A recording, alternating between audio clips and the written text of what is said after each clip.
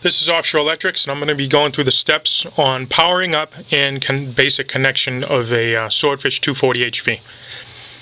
First, I'm going to start with a basic radio system. Any good radio system should work.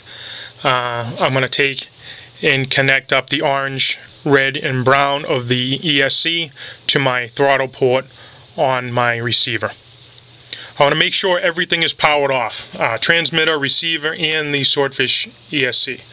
We have to make sure that we have a motor connected. If we don't have a motor connected to the ESC, you will not be able to hear the beeping. The beeping comes from the motor and not from the speed control itself.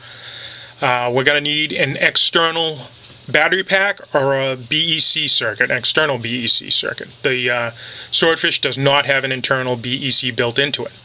I choose to use a basic 4-cell battery pack for this.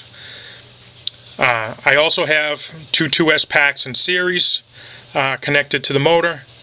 It's important that you use at least 4S because the LVC on the Swordfish is pre-programmed at 12 volts.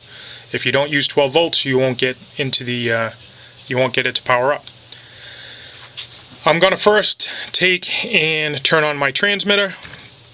Secondly, I'm going to turn on my power to my receiver. Then I'm going to press and hold the throttle on the transmitter. While I'm holding, I'm going to turn on the power to the speed control and wait for 4 long beeps. After the 4th long beep, I'm immediately going to let go of the throttle.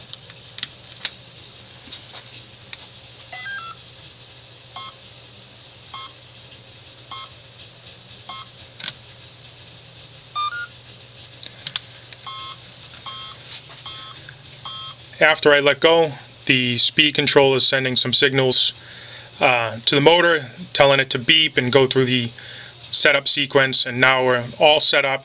We should be able to hit the throttle and get the motor to spin up.